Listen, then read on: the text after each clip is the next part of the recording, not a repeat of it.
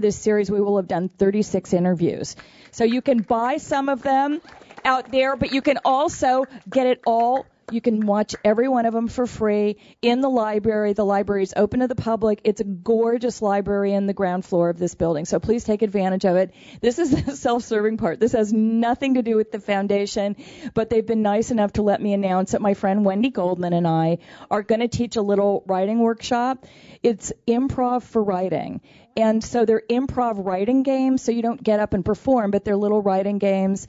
And if anyone's interested, you can send an email to this email address, and there's also a sign-up where you can put your email, and I'll get in touch with you, improvforwriting@gmail.com.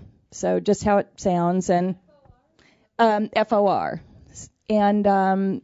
And it'll be really fun. Wendy, these guys all know Wendy Goldman, and Wendy and I were in the Groundlings together, and we just thought this would be fun, but it has nothing to do with the foundation. They're just letting me plug it. But it's Michael, Patrick, and Lisa approved. Yes. It's Michael, Patrick, and Lisa approved. It'll be really fun. And now we're back, and let's take some more questions. Yes. And then we'll go to you next. So obviously you both have first-hand experience in the production of putting on sitcoms, but the depiction of putting together a reality show seems equally knowing.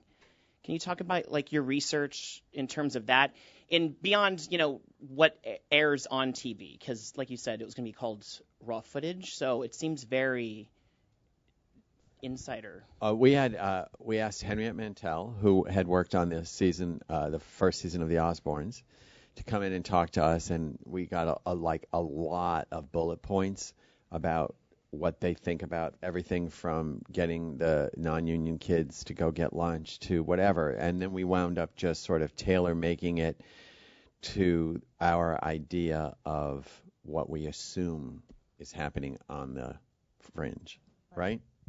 Yeah. We suspected that it was all very manipulated and that. And we actually saw footage from a reality show. Mm-hmm. We saw unedited footage, and I don't even remember. Do you? No, I don't remember. I'm a celebrity. Get me out of here. Something like that. But I'm a celebrity. Get me out of here. What did that raw footage say to you that you were seeing? I mean, what did it say? That we had to be very careful because it was boring. Right. It was really boring. Because life is boring. Well, yeah. Unshaped. Shaped life is boring. And so what we realized when we saw it was like, okay, what we're doing in our minds is the comeback episodes are the first assembly of the assistant editor who cut out a lot of boring shit. So what you're seeing is a very raw collection of moments. But the actual tapes were vast and dull. But it did inspire part of an episode. The paint drawing? Yeah, the paint drawing. And then going to return linens. That was a hard one.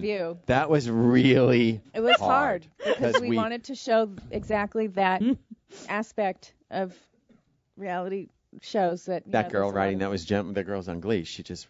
Now she's on Glee. She plays a teacher. Yeah. Jamal, whatever her name is. She's great. But she just writing. We would say, just slow down. Because we wanted Lisa. And that was the episode about Lisa worrying about being up against other reality shows. And then reality It was hilarious. The 3 cameras. And Yeah. that was great. And was that the one where we had the Charla? Oh, my God. Yeah, from Amazing For Race. those of you who didn't watch Amazing Race, oh, my God, that was, like, unbelievable. The little person who was Lisa's assistant was from The Amazing Race. Well, that is actually one of my favorite takes when Lisa sees her the first time. When Valerie sees her, like, here's your new assistant, and she comes in and Lisa stands up and she's right here. And Valerie's just trapped, not reacting. Lisa sits down again. Yeah, she sits right there. Hello. But again, that panic over the cover of Entertainment Weekly, our reality show's dead, and then she's seeing that nothing good's happening here. And you realize that when we were putting that fictionally on the cover of Entertainment Weekly, people were already saying reality shows were dead. And they're still not dead. But they also became more like what you were doing. I mean, like you're But saying, so far beyond. that whole thing about, the like, this is a way, if your career is flagging, just invite cameras into your home. I mean, in other words, that kind of thing didn't really happen when you were making this show, but then it began to happen It is like 2 seconds later. what they do on Real Housewives of insert name here is so brutal to those people that all I keep saying in my head is they're never coming back from that. Well, he killed himself. Yes, that of course. And But then they still want to do it the next season. Yeah, but they're never coming back. I keep thinking of Valerie, like they're never coming back from that because those cameras are going away. Right. They're going away, and what's going to be left is the destruction and the lack of cameras, which is very Valerie. Like, what happens if it goes away then? You had it, and it went away again. Now what? The yawning emptiness of you and your life. Yeah. Becoming invisible again. Right. It's almost like flowers for Algernon. Yeah. Yeah, it's like... And is it better to have had that level of I love this crowd that you all got that. Don't you? I know you heard me trail off just in case. I thought. I mean, that level of bullshit fame, like, is it better to have had that?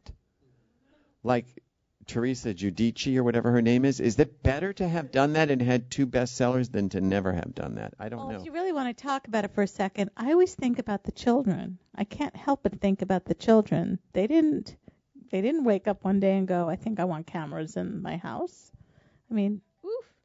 I love that ring. It's so 1998. Oh, and how about her ring? Oh, my God. That ring was like another character. And that whole thing where she's like, I'm not going to answer the phone, and it keeps going on. It's like, just don't silence it. No, let's not silence it. Let's make sure I hear it every 1 minute. There was a gentleman here, and then we'll go over to that side. I was just wondering if there was any minefield that you would not have sent Valerie into. Is there any idea that you came up with that you said, oh, no, we can't? Nope. I really can't think of anyone. Saying yes, and he's saying no. Can you think of one? Yes, that she actually snaps. Remember, there was talk about her actually having to go into an institution. Mm-hmm. I believe I was right. Because you could have pulled it off. She could have pulled it off. Absolutely. Lisa could have pulled it off. Absolutely. She could have pulled it off. And it is based on a fact. And I know a star who went in one and came out. So it could happen. Initials? Rob and Schiff. Thank you for thinking I'm a star. Well, you are, darling. Okay, on this side of the room, the lady with the funny ring. Oh, thank you. Lisa, this question is for you. First of all, I'm very honored to be in your presence. Oh, my God. As far as it goes, you acting, portraying the character, and writing the character, which was more entertaining to you? Which did you look forward to? Did you like being the writer? Did you like being the actress? Which one was the best for you? Well, it felt the same in a way because I was the character, while we were doing it. And then it was also fun to be Juna and fun to be Mark and fun to be Polly. Tom Peterman actually is the one who, you were more Polly and I was Tom Peterman. Yeah. And Jimmy, that was very fun to be Jimmy. Thank you. I appreciate it.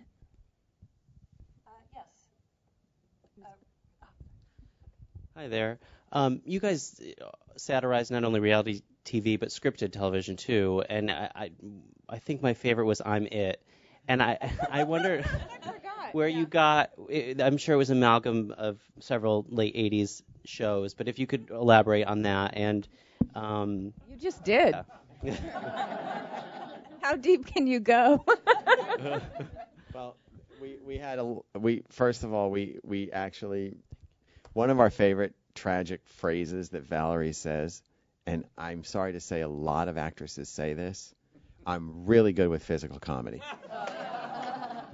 And the idea that we were down there actually having to show Valerie doing physical comedy, getting her thing cut, and oh, Mike, and we in our minds we were writing what Valerie thought was the Sam and Diane final kiss moment on Cheers, but in her mind, I'm It was that, like this, and Mickey's there going, like, oh, it was so, I'm looking at her like, wink, wink, your finest hour. Oh, it's just delicious. But I actually ran down. I didn't direct that episode, but I was like, oh, I'm directing I'm It. And Lisa and I were down, and we were hooking her thing on the keyboard and computer and that bad New York drop. And then she runs out and runs back in. Oh, what the hell? Oh, God. The file cabinet. And there was a time. The choreography. And it was interesting because there was a time when television almost, even though there was so fewer channels, it felt like there were so many more of those shows that didn't make a dent, that were just on and on for 2 or 3 seasons, and you're like, oh, that show. So it was fun to go into that arena of mediocrity and still try to make Valerie shine. You know, she was it. It was the outfit. The suit reminded me of Who's the Boss. Yeah. Angela in Who's the Boss was always wearing those like business suits. And the hair that didn't change. Yeah. Barely changed. Right. That was really hilarious. Yes. Wait for the mic. Suspense. Thank you. I grew up in Belgium, and it's kind of very like living like sort of a dream to be here listening to you and learning from you. And you made me laugh for so many years, both of you, in different shows. But so I'm very interested to know, growing up, what are the comedy shows that you, even now, when you watch TV, you have to finish that episode? What are the shows that you think are really living in you, even if you don't necessarily think about it when you are writing? Well, I Love Lucy. Just because even though it was broad, every single second counted. You know, played it for real. She could do physical comedy. Also. And she could. And I can't. Which was ironic about doing that bit, because I actually cannot do physical Lisa's comedy. first wave of anything is, and I can't do that. And then she masters it. Oddly enough, I have a copy of the Vitamita Vegeman speech from Lucy, and every single thing she does is written. Everything. The wink to the camera, and it's all that. I remember 2 things. I remember, of course, being like salivating over Carol Burnett's about to come on. Like, I just remember being like, Carol Burnett's coming on. Carol Burnett's going to come on at 10 o'clock. I'm staying up. Carol Burnett show. Carol Burnett's coming on.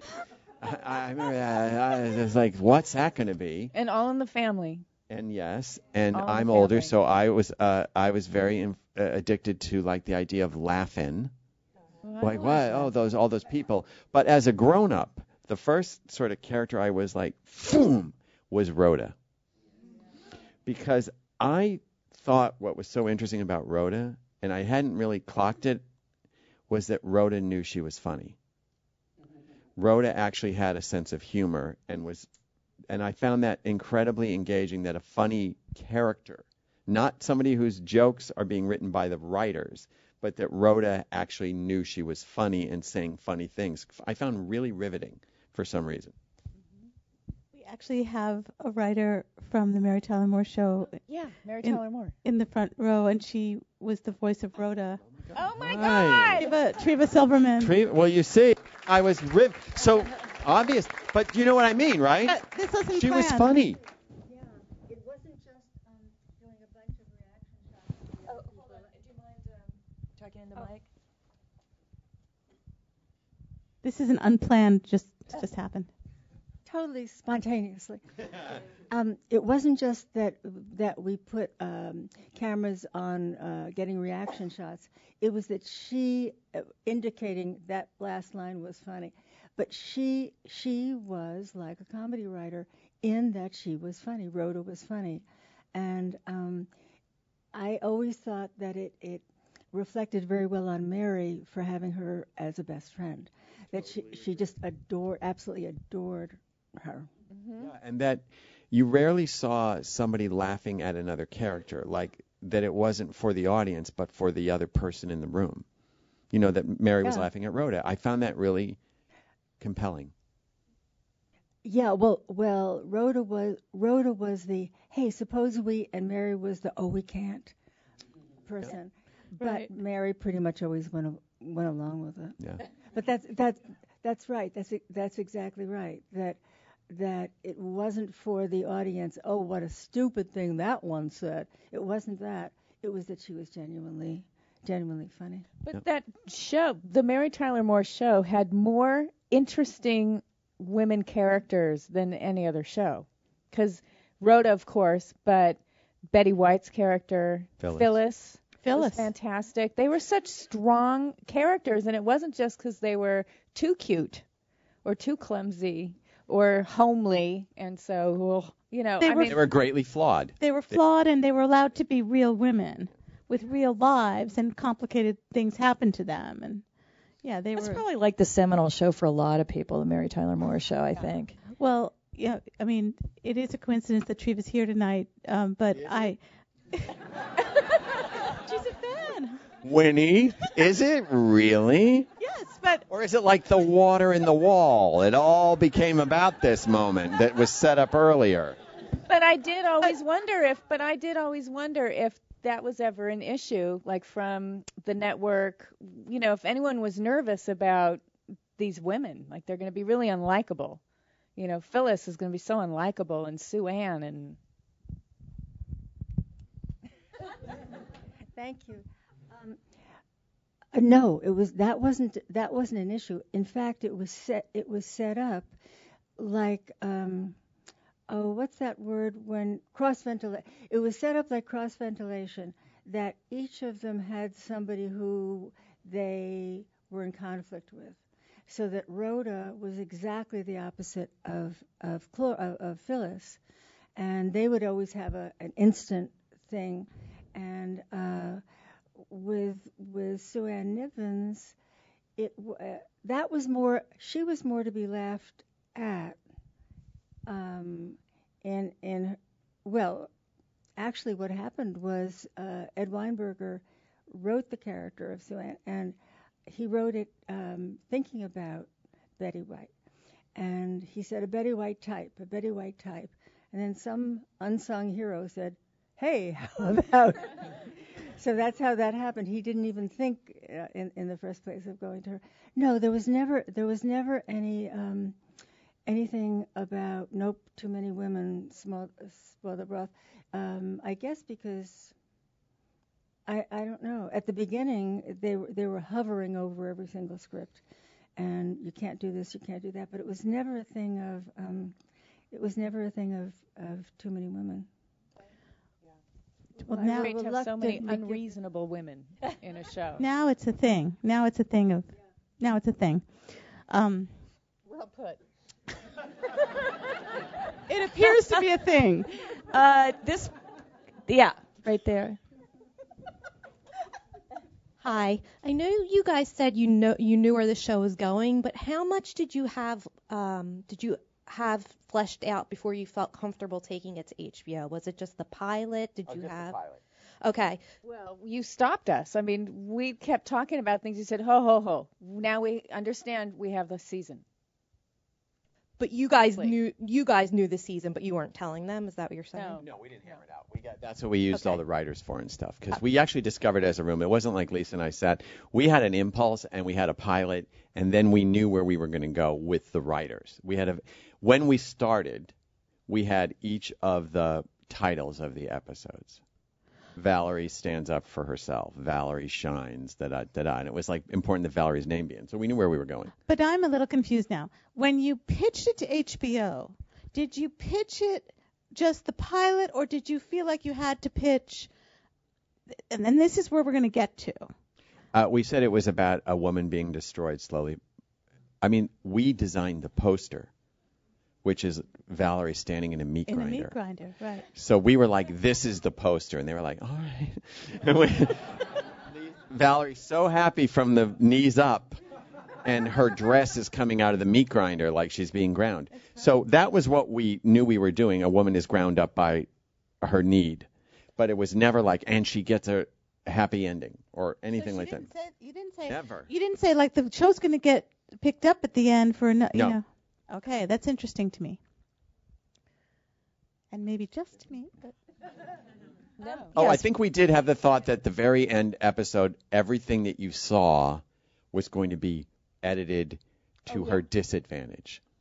We did have the last, the climax of the first season was everything that you'd seen would be re-edited against her. So we did know that's the last show was going to be the actual pilot, the first episode of the comeback. But we kept seeing this thing like an Escher drawing. Like, you know, wow, there's no end. I mean, ultimately, we could even have a separate show that is just the comeback. We could have additional material that is just room and board. Right. We could have done room and board, too, we yeah. were thinking about, like, how fun would it be if we can then just do all these things. I must say that this is what you always, this is the dream for a pilot idea. This feeling that it's just gushing, that story is just gushing forth, and you're not going to have to worry, where am I going to take it? What's the story going to be next year? And then it's fun. It's like got that fun of when you're a kid playing with toys. And without that, it's very nerve-wracking and terrifying. Well, that was because we had a really evocative, strong character. Right. So we knew anywhere we went, we could. But I think that's a great point, because I know there are a lot of writers in the room, and I think you're saying that that strong, complicated, just riveting character is really the strength and what you're kind of looking for in a pilot. That was the franchise. Right. Valerie. Exactly. Character first, but also what was kind of, I thought, easy was, so what would happen next? And it was just the next logical thing. Like, well, then they have the upfronts. Right. Well, and then you have that, that first episode, that table read with the network, and it's really tense. Then you have the actors trying to get along and bond. Right. And we knew, well, you're going to have when the show premieres, and that's really nerve-wracking. Right. Like, we knew what all sort of like the tempos that would actually happen, that it laid out to me. Like, we really followed logically. a very traditional, and then the show shut down. And then the surprise was nobody gets fired. They bring in 2 more characters. Oh, my God, the Beady Boys. And also, would you do the making fun of the Beady Boys? No? Yes? It's making fun of them? Well, yeah. With the robot? Did the Beady Boys. Beep, bop, beep, bop. You don't have to.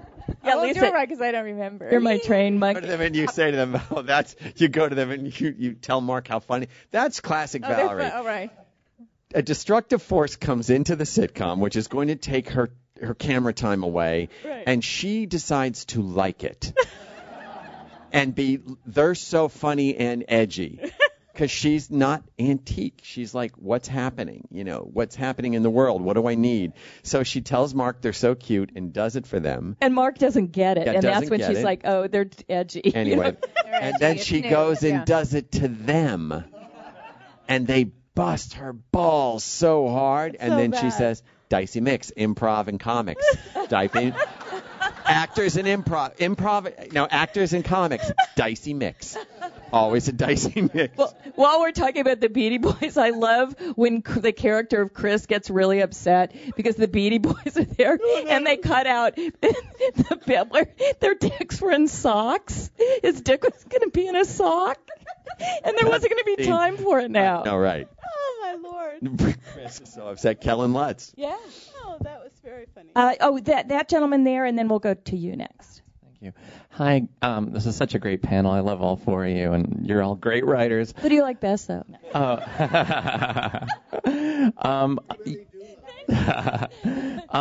You said earlier that you salivated over Carol Burnett coming on TV, and I salivated on Sunday nights when the comeback was coming on TV, and I'd be like, get the popcorn, it was so exciting. So when it was not coming back, I was devastated, and I still don't understand what happened.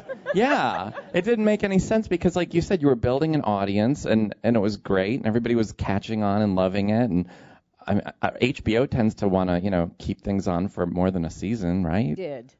This is the first That was time the they first didn't. moment. Yeah. So what, They were there did. rumblings that it wasn't going to come back? No, listen, it was. I don't know what.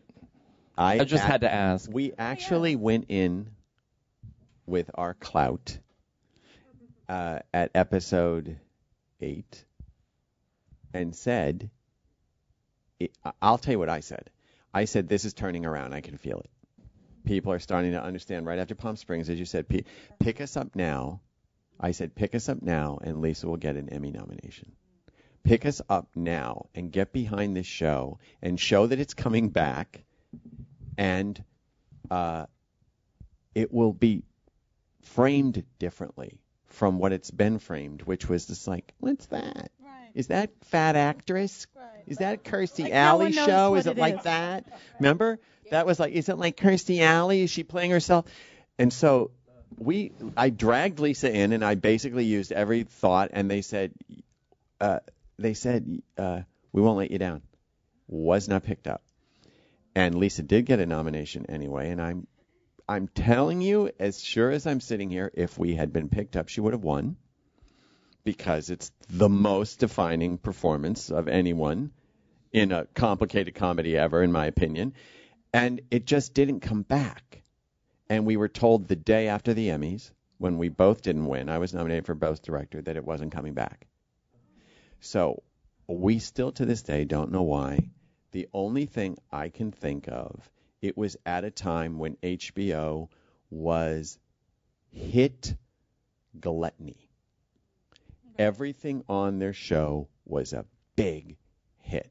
And that It time was has passed. it was Sopranos, Sex and the City, and 6 Feet Under. Right. And they had a big app, like a show needed to have critical raves and numbers. But they forgot that Sex and the City started very tiny numbers. Right. And just grows and grows and grows. So we kept telling them, bring us back. It never happened. Even with everybody throwing every bit of weight, we never understood why. I also remember that the thing I remember about that meeting was me saying, I just hear a lot of people talking about they're watching it on demand. Oh. So how's that going? And what was said was, on demand. Well, we can't possibly know what's happening. We don't know what's going on. That was at the we beginning. Don't know what those numbers Lisa kept are. saying on demand, and they said, there's no way of us clocking There's what no way of on us demand knowing is. what that means. That seems And like I the one thought- thing you would actually know, where there would be actual Me too. data. Oh. Like, Well, it's too bad they hadn't invented counting yet. How do you not know? We have gone. That was the funniest bullshit That's answer amazing. I'd ever heard. I mean, it was a great mystery. It was the mystery of it that was so hard to let Right. go of. The Right. mystery of it. How Right. many tickets have you sold? No, we wouldn't be able to. We don't know. We don't. I mean, how can you possibly calculate that number? Yeah. I just wasn't what they thought they were supposed to be doing, I guess. No, they had gotten bad press for the first time in however many years, because they had shows before us that hadn't done well, and they were kind of insider industry stuff, and that was our rotten luck. Again, I just foolishly thought, well, in the history of HBO, they have never really canceled a show after just one season, so we'll be fine, because Right. then everyone's going to figure it out. well, I also feel like Right.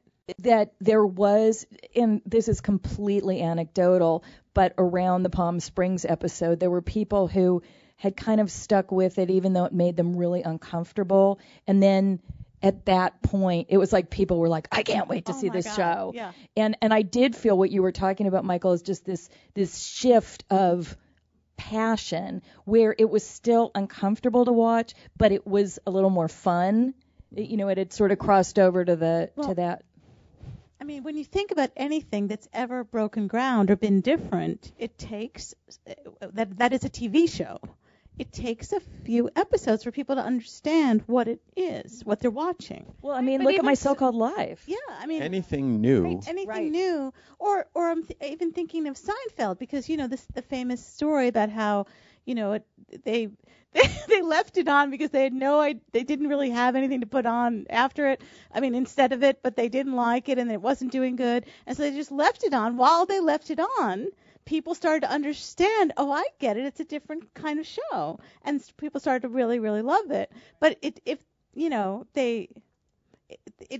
you need, with a show that is completely breaking ground, to have a few cracks at it so people can get comfortable, and then they can fall in love. I mean, that's the thing, is that then they fall hard because they kind of discovered it, and they feel like it's their thing, right? It's like their secret. And we got little, even in the like, oh, you're not getting picked up, maybe you're not going to get picked up. We'd get little pops of like ego boost, like we got a call once David Bowie's going on tour and he won't be in town. Can he have the last 4 episodes? Oh my God! Like, oh well, David Bowie likes it, so Friend. David Bowie. I mean, I think he knows what's funny. Someone let HBO know. Ziggy Stardust wants to know what happens to Valerie, so fuck you. Oh my God, I love There that. were like weird, like it'd be like Salvador Dali thinks it's good. Oh, all right. There's a young lady. I'm sorry, this woman and then you. Okay. Okay, so this woman first, and then in the back. First, I want to say is that I really, really love the comeback, and that's the first thing. And something that I just found really interesting about it was, she was on this quest to be, seen, like you said, but also some of the most poignant moments for me were just sort of like the trauma and the lack of control that she felt. And there just seemed to be a lot of footage devoted to that. And I was just wondering, was this story, was it important to you also as, a woman? Was that a purposeful sort of dynamic that you guys were exploring? Because it just seems so like truthfully and uniquely the experience sometimes of being looked at as a woman. Mm-hmm. And we talked about it in my film feminist theory class in college, so whatever. Love that. That's interesting. I love your question. Yeah. Okay. I have a lot to say on this, and there's no time. But There's plenty of time, Lisa. What? There's time. As long as we're all here, go for it. All right. One thing I want to say that Michael said early on was he was worried twice. One of them was, I think we're a little too ahead of the curve. We're on HBO. It's fine. They're going to leave us on forever, and people will catch up. Okay. Then he said another time, I'm worried because it's a woman, and we don't have a point of reference for this. With men, you have a point of reference for absolutely everything. But with women, you don't have a point of reference for this person. Can you explain that more? Michael? There's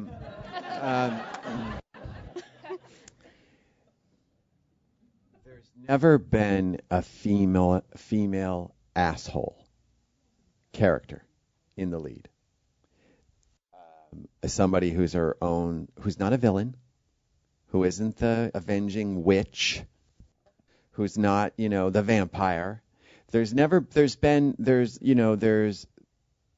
Gervais in The Office. People knew there have been male heroes, there have been male fools, there have been male idiots, there have been male wise people, but there was never up to, in our opinion, there hadn't been a woman this naked emotionally who couldn't be typed as a mother, a daughter, a sex bomb, a vixen. Am I making sense? No, now you are. Now I get it. There had never been this character as a woman out there yet, I don't think, in a comic. And that's really important, in a comic way. Laugh at her. Right. And laugh at Chaplin, laugh at this guy, laugh at this guy. Don't laugh at her. And as I'm wrong a lot, as you can see, I didn't know what he was talking about, because all I thought about this character in this show was, no, it's about a human being that everyone would recognize. What does it matter? So there's never been a woman. I don't get it. But it seemed like a big part of it, and Valerie actually says it, is that they don't want to fuck her, and so they really don't know what to do with her. And it really did feel, there really is in the business towards actresses, and also, especially in comedy, you and I have talked about this, real hatred towards women, and a real fear of women, and I feel like that's supposed to be the last bastion of men, where men can just be brutal. You can be brutal to everyone, and that And I did feel like it was particularly tough on her because she was a woman. The other thing was I thought she was naked. I have written many women characters who are in pain or making mistakes, but the joke was they're all dressed up. And Valerie wasn't. Mm-hmm. She was just standing there in the spotlight, like looking at you. And there was not a lot of filigree around her. So that was what we were trying to do, the opposite of what's been done, show her. Well, now, one very disturbing realization I had happened when, a couple years after that, I saw Bill Maher talking about, and I don't remember exactly what it was about, but he was talking about how, you're not allowed to make fun of the victim. The white man in this country is in the power position, and everyone else is not in the power position, and you cannot make fun of the victim. And I went, oh! Okay, so she's a woman, even though she's married, taken care of, has money, there's nothing victim-y about her. But, ultimately, we were making fun of the victim, maybe, was a problem. Yes. Yes, because that is somebody asked us once. I never saw her as a victim, ever, because she was throwing herself into the meat grinder. So I never saw her as a victim. She'd get knocked over and then spin it, and I'll tell you what it really means, whether you believe her or not, I never saw her as the victim until that. And they asked us earlier, could this character exist in another, could she be a lawyer when they were interviewing us, or way early, could she be a lawyer, could she be a doctor? And the reason we picked show business is I saw a lot of victimization of women in show business, just in terms of the demographics. Just let's start there. Demographics. She goes to the table read, and the other girls are 20. Because that's the demographic of what happened. So she wasn't a victim, but the show was about how the industry is the victimization of people, right? Right. And then the last thing I want to say is that I don't think it's like that right now because of the despicable housewives of every city in America. And they've now shown us how another kind of women that you don't have to feel sorry for. And that they're not victims, and they're just despicable. And they are fools. Mm-hmm. They are total fools. They are fools, and you're laughing at their spin. Well, they're perpetrating it on themselves. I mean, they're almost the opposite of victims. Yes, but so was Valerie. Yeah. But Valerie was first. So that happened before these women, and in a way, I'm kind of like grateful for whatever any woman wants to do now, that now we have another point of reference, for what a woman is. It makes a lot of sense what you said. I didn't understand it at first, but now I'm getting it. And I think that was probably a lot of what made it easier for them to cancel it. You know what I mean? Yeah. Well, the other thing about because this really did strike me. I'm glad you asked this question. It's triggering us up here. But that there was only one woman in the writers' room, that they were horrible to her, that she was fat, that she was an outcast. A friend of mine right now is on a show where she's the only woman, and they're all super competitive, and they either ignore her or they kind of verbally brutalize her. You know her too. But Robin, she wasn't fat. She got fat in the writing room. She started. No. She was eating constantly fat in the writing room because of the environment. She started out as a cute, writer. Yeah. Right. But everybody was eating constantly, not just her. But she was eating in a specific way. But we literally put Bane Gibby played Gigi. We literally kept putting her in fat suits. That was her arc. Fatter and fatter and fatter. My dress ripped. Blah blah blah. But she wasn't in a fat suit at the top. She was just in a little jean jacket saying, "Hi, I'm the new writer." Right. I'm a playwright from New York. Right? Yeah. Great question. I'm glad you triggered all that. But that's what the show is. It's just like all these levels of stuff that just trigger the shit out of you. But what came out of your discussion? You said it came up? in your class? What? Yeah, well, it was a film and media, and I guess it was about, Marianne Doan and the male gaze, and that was really fascinating, and also weirdly, that show made me want to become a sitcom writer in this weird way because, Get it? Cool. Yes. This actually isn't my question, but just want to throw it into discussion right now. Is what do you think of Enlightened? Because they're on HBO, they got picked up, and I actually can't stand to watch it anymore because she is so, I don't know, kind of the same quality you're talking about, the train wreck kind of thing. But that's not your question? That's not my question, but But let's do that for a second. Okay. Okay.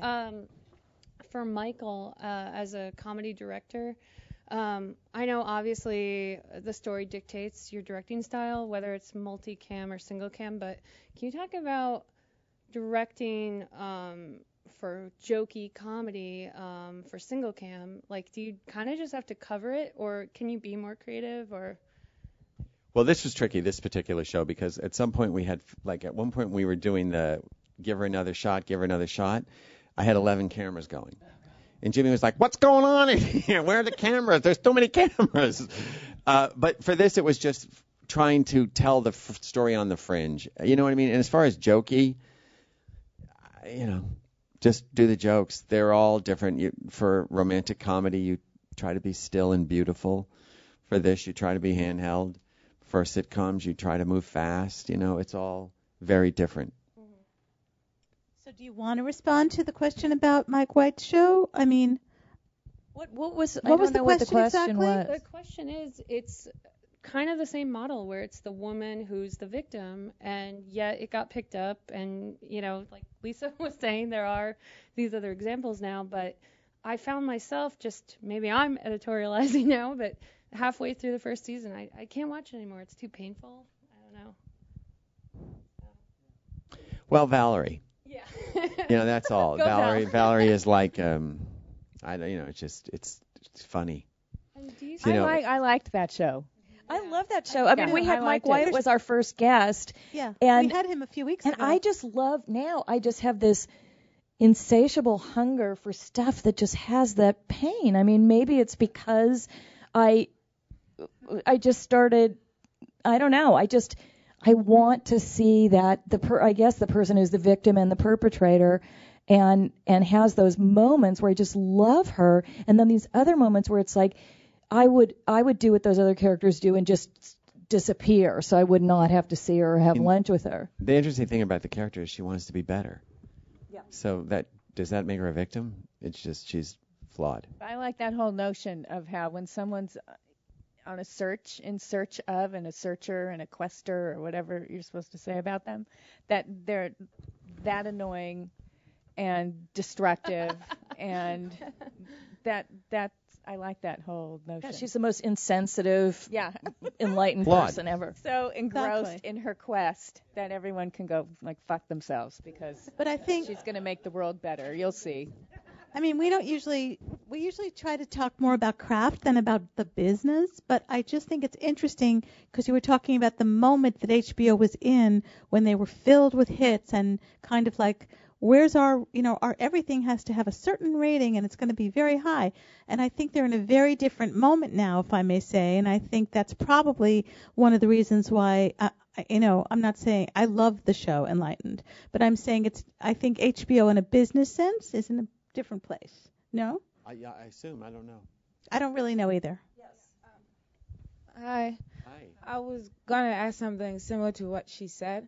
I was going to ask if you think maybe the problem during that time was the timing, that maybe people were not ready for that. But she said something almost what I was going to say. Look. But that was my question. Gotten credit for the comment.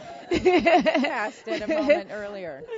I mean, it's thrilling to be ahead of the curve, if that's indeed what happens, because then people catch up and you get to talk about it later. Yeah. It's hard because you're the first people showing up, and who knows? It all happened, and yet we're still talking about it. So that's thrilling. Absolutely. And how many years later then, I'm sorry I have to say this, it was so thrilling to be on like Entertainment Weekly's top shows of the decade.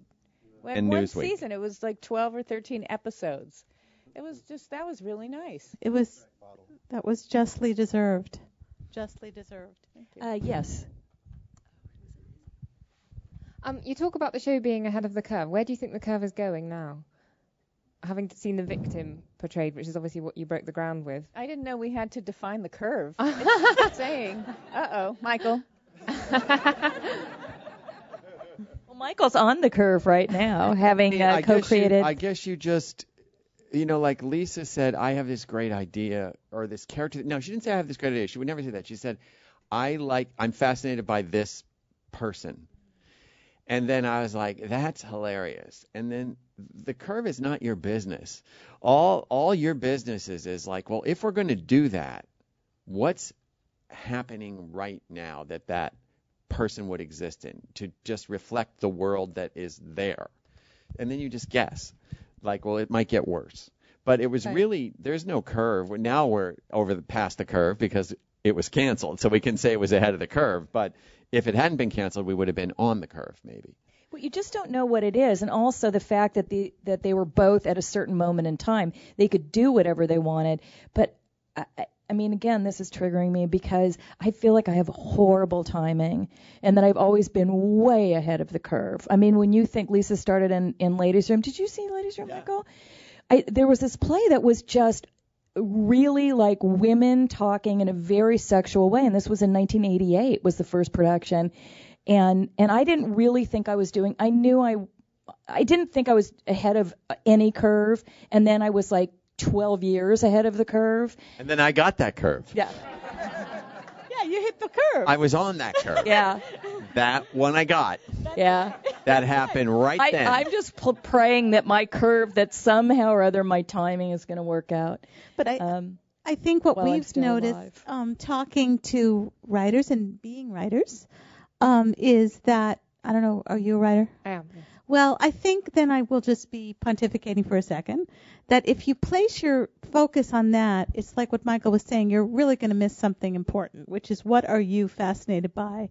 What's freaking you out? What's upsetting you the most? I mean, if you are really other focused, like what are other people thinking is the thing that's going to maybe, that is such not where you want to be in terms of your writing life. It's not a good place to be. I mean, you're right. And the greatest joy of being here tonight is that Lisa and I were fascinated by this. And we just and we were in sync. But and crazily in sync. I mean, Michael inhabited this character in this world. I don't know who I ever would have been able to do this with, ever. Ditto. But isn't that just what it is? Like, that's the beauty of, I mean, it feels like a miracle whenever you find that person or persons that you can actually do it with, do this thing with. It's amazing. It's a miracle. And there's wind. There is an effortless wind that comes from, now that doesn't mean it's going to work for anybody else, but suddenly you're just running like a dog that doesn't know it's on a leash, just like running and running and running, and then maybe if you're lucky, it gets made. Right. I mean, I had actually tried to write a pilot once a few years before this. And so when Michael and I were working, I said, wow, this seems kind of easy in a way. Am I crazy? I mean, is it always like this for you then? Like, because he's a great writer. And he was like, no, this is easy. This is weird. This is weird. It took us how many weeks? Like 3 to write the pilot. Right? Am I nuts? No, I don't remember things. But I think it was like 3 weeks, and it was basically. But this had been marinating because you said you had this character forever. So yeah, but then we made up all these other characters. Yeah, we just made them up. Yeah, but had to inform then. Are based on our years in prisons, on sitcoms. So when you have a connection like that, that's really magical in that way. Do you feel like it behooves me to do it again, or do you feel like, oh my God, in a way it's never going to be that way? I mean, what do you feel like? I'm terrified. There, set it out. Lisa's a little bit more terrified about attempting Valerie again. Well, I actually wasn't talking about attempting Valerie again. No, I was talking about writing. just the two of you collaborating again. Right. I have no Not fear. with him. Not terrified to work with him. That because I know. But I mean to sit revisiting. down and write something. It's like, oh no, I don't know. Oh, well, listen. I mean, I'm just saying. What about? Look, Lisa. No, we you can know. talk about terror all night long. I mean, It's a room full of writers. I have You never wouldn't know gotten what I'm talking over the about. terror. Yeah. I mean, in other words, if you say I'm terrified and I go, well, that's just a normal day. Like, that's just how it is every day. Yes. Thank you again for being here and for creating such an amazing show that I was the one just chastising my friend. You have to watch this. It's really good. It's really good. So I'm sure everyone here did that too. Anyway, I've also heard you say in interviews that sometimes when you guys get together, you talk about where Valerie would be right now. Curious where she would be right now and maybe some of the other characters as well.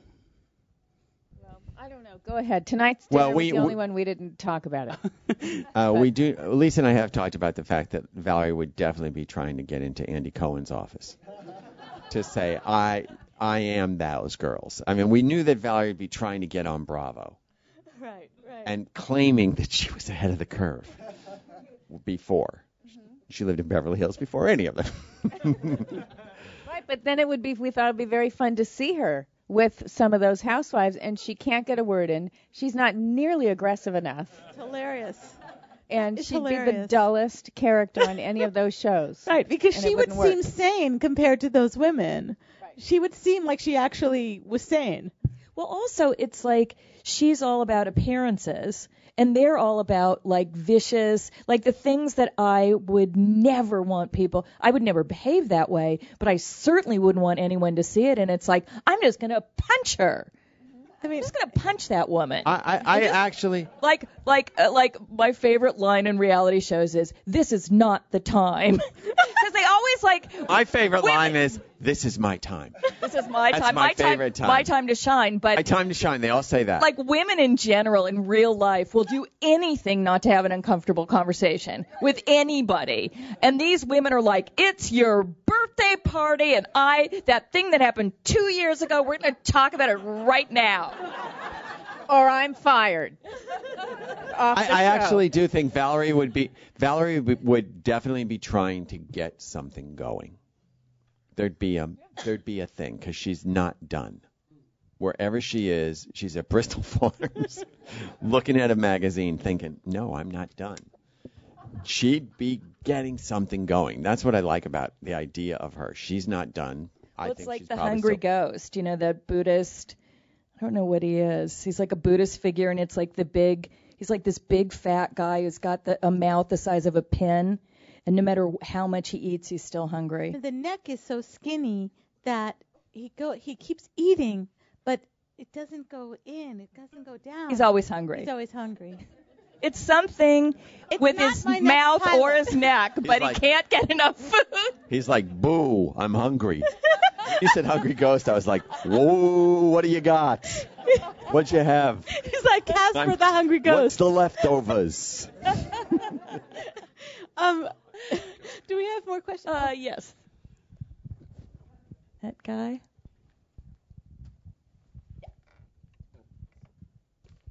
So we've totally turned into a 12-step, people who are addicted to comeback and need this meeting somehow. But I'm wondering about the comeback of the comeback. And because Michael referenced very early tonight, hours ago, about the clout, right? There is not a chain on you. You had the clout, right? And you guys worked that. I mean, part of, a room of writers thinks about, but you are you guys and we're not. But you still are those people. And so, sometimes shows migrate to other networks, not Bravo maybe. But maybe part of the problem is that you turned the camera around to the network a little too incisively, let's say. Because I'm thinking about the movie The Player. And at one point, Tim Robbins' character sort of says, we can get rid of the writers too, to Peter Gallagher's character, the new young guy, right? Because who needs writers? We'll just pick a story out of the newspaper. And he makes it a joke, makes their whole business a joke. And in the very opening scene when Valerie goes in the pilot and wants that private room, she's got no clout anymore. She's just the talent. And so I'm wondering, is there a way that you can still play the comeback to try to take it somewhere else, or has it maybe told too much of the truth? That's a good. No, I wonder all the time. What? You're staring at me. I'm just looking at you. I want to see you melt down right now. I wondered that.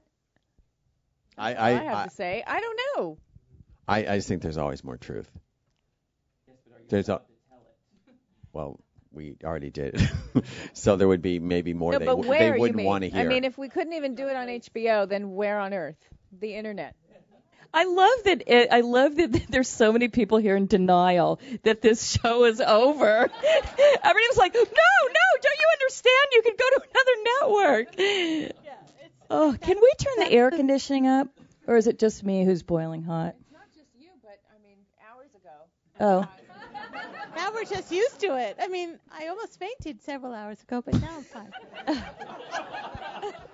That would have been beautiful to see. Winnie just anyway. Swan-like. Top up over. There was somebody here. Right here. Okay. Oh. So perhaps this is just another testament of what a great thing you guys have created. There's someone out there, if I don't know if you're aware, tweeting as Valerie Cherish. Right, there is someone. It's not me. Oh, I was wondering if you had anything to do with it. But he's very good. He is very good. He's very good. No, I've tweeted him. I like how we assume it's a him. He's just tweeting as him now. I couldn't help it. No. He got me so excited about something like a Christmas gift, and I had a joke in my head, and I couldn't help it. So I tweeted, I have an idea for what Valerie might get. What's Francesca? And got suckered into it. Yeah. It's funny. Too fun. I couldn't resist. That's adorable. I didn't know that was going on, but that's very funny. That's also a big compliment. There's a couple of Valeries on YouTube, too. Guys and girls with red towels on their hair. Going, Mickey. Not that I look. More questions in the back? I just wanted to say I love TV movies, and I love when she says a line about that Hallmark movie I did about the woman with the terrible headaches. I wanted to know more about that, and I also wanted to know if it was hard to get Kim Fields and Mary Lou Henner for the scene they were in. Was it hard to find actresses that would do that scene where they were portrayed on a Valerie level? Well, I was going to ask that question. Thank you. Our holy grail that got away was Marky Post. She wanted no part of it. And we just thought, Marky Post. That says it all. It seemed perfect how you had it. They were good. I mean, they were. It was a bit of a snake charming situation, just like, trying to not be the joke and be in the joke. Right. That they had to be charmed to say it'll be cool because you're in it. And Mary Lou and Kim were very game. Well, but also to get them there was a charming situation. Oh, well, I didn't see it that way. I just saw that what we had to make sure we were doing is not making fun of them. And I thought we did that pretty well by having them say, what? No reality cameras for this. Are you nuts? It's, I'll do a sitcom, but I don't even know if I want to do the reality show. Perfect. Yeah, just pointed out. Valerie is the only one who's like, I think this is in the bag because they're not as smart as I am in understanding. Yeah, it ended up being exposition for her in addition to being this wonderful, pop of, oh, my God, it's really happening. Yeah. Also, that pilot was supposed to be women, like late 30s who were successful, and it was supposed to be sort of like a designing women type show anyway. Right. So, yeah. She was an architect. Right. An architect is one of those jobs where everyone feels like they know what it is, but no one ever has to really go to work. Right. I mean, it's like one of those like. But the clothes are good. Yeah. Yeah. They command respect. Yeah. They just need whole blueprints. Oh, thank you. you. The truth is that makes it sound like we're staying all night, and the truth is we have to wrap up. Do we have one more question? I would say one Yes. This better really be good. No pressure on you or anything. I was going to ask Lisa, I know on the commentary and tonight you make a clear distinction between Lisa and Valerie, and I was wondering if in the playing of Valerie it was any different from the other characters you've played on TV and film, and like how self-aware you are as an actress and as a character, if that makes sense. So it's a great question that I'm asking myself all the time. For the first part, in my head, there's a huge difference in the characters I play in my head. And whether you can see them or not is another story. But, and then see myself as what? Like, I mean, I think I answered it by saying I ask myself that all the time, and I'm so afraid. well, you know, like some actors are always like, when they're in character, they say I, like, but it seems like you're like. I say she. She, yeah. I always say she. It's another person. You feel like you're not, like you feel like they're a different person. Yeah. Yeah. That's pretty automatic for me to say she. Okay. And I don't know what that's about. I mean, because it's not you. I mean, there's certain actors where what they do, Jennifer Aniston, for example, she's got it's almost like a brand. It's who she is it seems like it's who she is as a person. Right. You're always playing completely different characters. Cary Grant too. So yeah, there's even Bill Murray. I mean, there's a lot of Jennifer people Aniston, that have like a specific persona, and Lisa really doesn't. So they really are she's. Yeah, and when we would write, the difference between Lisa would go, oh, and then she, like Lisa would get a kick out of, and then she doesn't know. Like that. But you can She's see how said that. Lisa knows enough to say, because Lisa, whether she wants me to say this or not, has great self-awareness. And everything's very aware and in check, ego, etc. And what she loved, and why Valerie is a she and not a I, is the biggest like part of this T-bone steak for Lisa was that Valerie didn't know. So it would always be she doesn't know this, or she went there, and then she says. So it was never me. Lisa, did you ever, now that we're talking about the weirdness of this, did you ever like write something that you would have written for she, and did you ever think, oh shit, now I got to do that? Or did everything? Yeah. I don't know specifically what, because I'm very good at blocking things out. Yeah. Things that I'm not comfortable with and don't ever want to fully address. Like there are so many like vomiting. Well, okay. Yes. Part of my brain knows, well, this is how it has to go. Well, who's going to play that? Or a sex scene with Mark where it's like, oh, yeah, great, they have to, fantastic. Where are they going to be, though? Let's not see it. I don't want to do that. I don't get naked, Michael. And then there's this whole panic as I...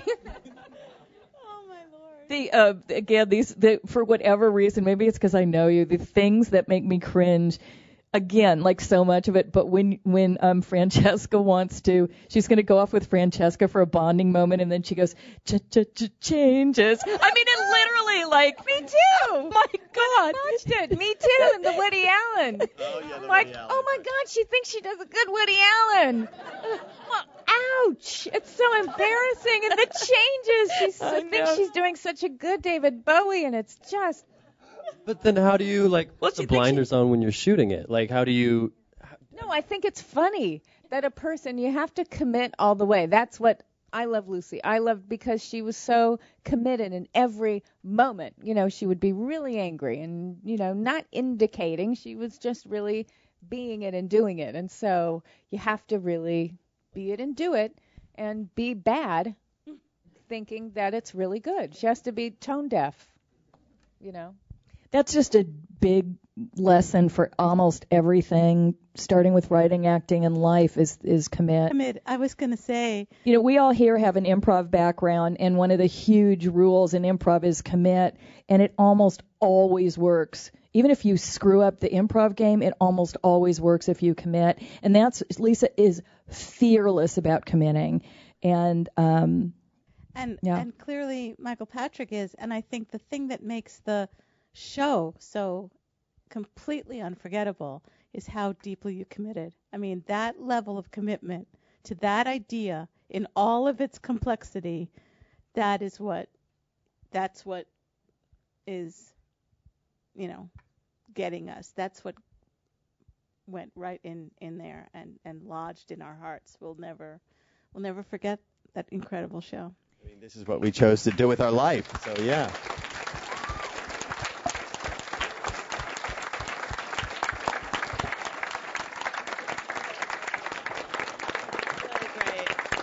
Thank you, guys.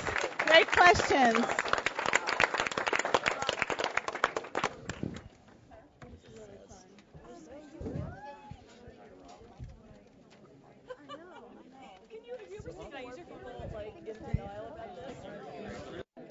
No, there's no, you just do it yourself and then you're ready for this. Oh, fabulous. I would say when I was fabulous. How great can I say? Come back. And he goes, oh no, I don't think like. So you're both afraid of each other. That's great. Like the real. Come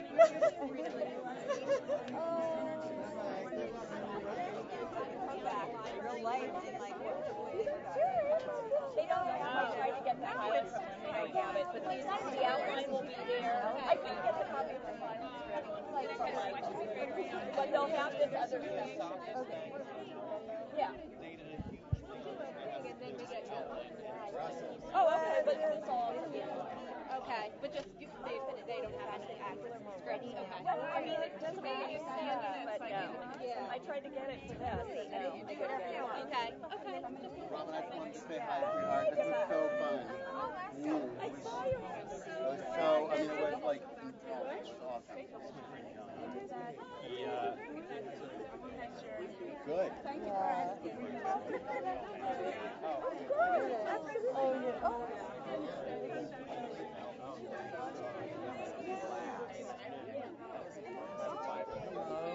Thank you so much.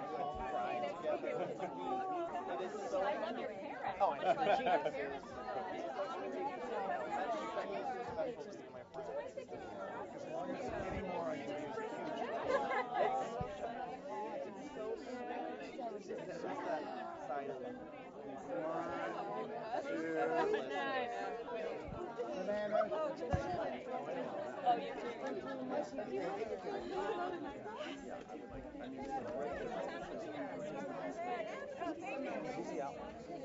No, those are for the outlines. Okay. The least technological. Here we got the least technical. You'll be lucky if it's out. Yes. You'll hear about it the minute I saw you.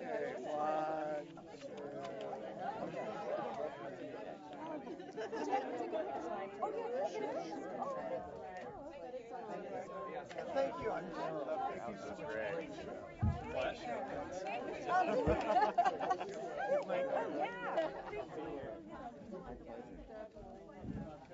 Really fun. It was fun for us. Such a treat. Yeah.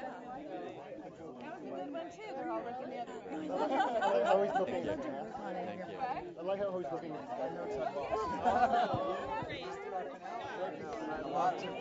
Thanks. I love his stuff. He's so great.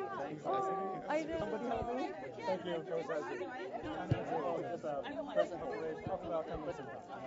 He's a friend. No, actually, he's a friend of mine, and he needs a picture. Good seeing you. After this guy.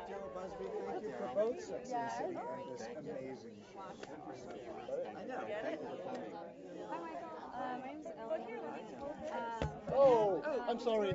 So that she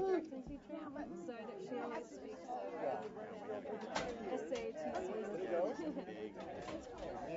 Oh, yeah. Oh, there's a camera mode. I mean, video mode. So you were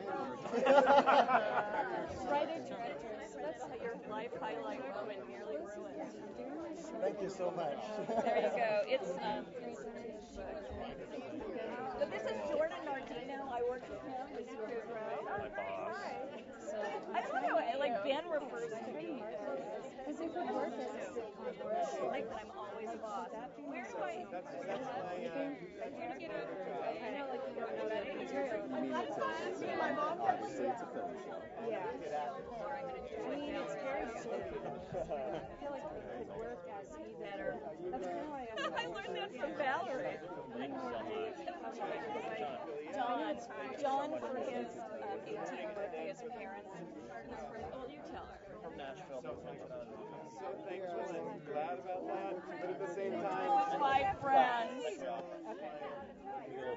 Oh, please. Oh, shit, I forgot. I can email it to you. I'll email it to you. Okay, here. Okay, I'll email it to you because I still have your email. For a joke, don't come here. Right.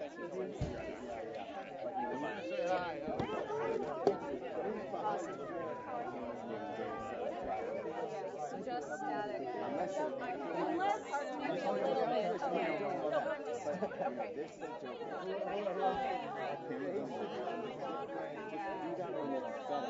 Forever.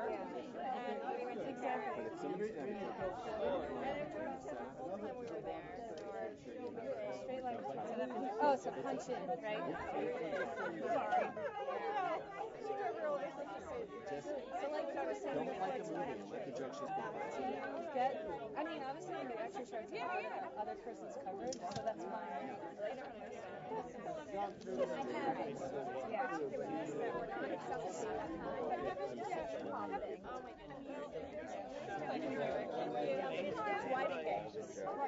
Cover. It's fun. It's definitely fun. I just started Yeah, I've only I just ran the last. You know, actually, he didn't know about it.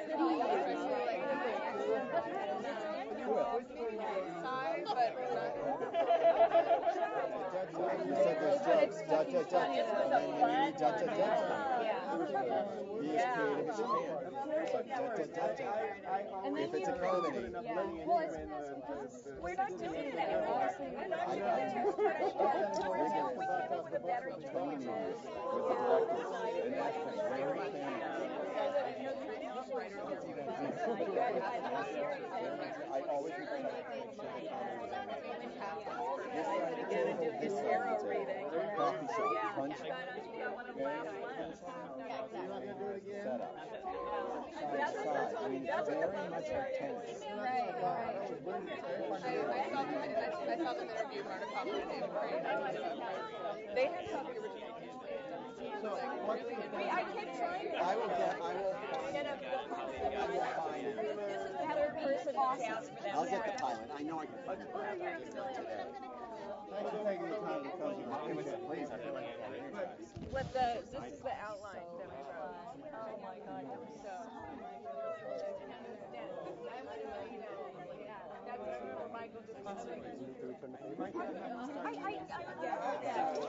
You look great. Look, I can smile. No, that's going to be really fun. How do I do this? Oh, yeah.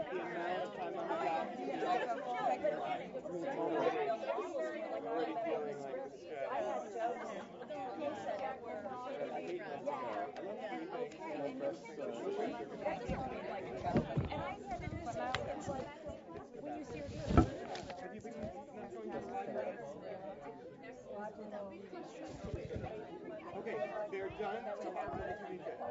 Okay, you need to get them at 5 o'clock the day that they before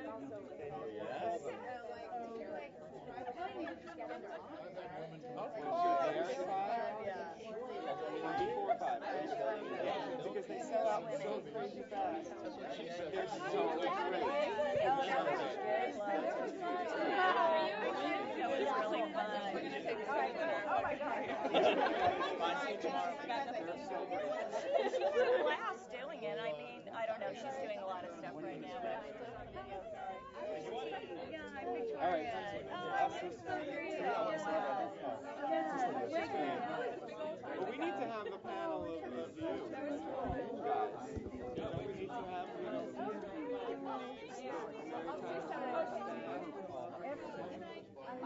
I just didn't want them to have to go off the Oh, yeah, that's good. Hey, you guys, when can we get the Mary Tyler? And I love having Oh my God.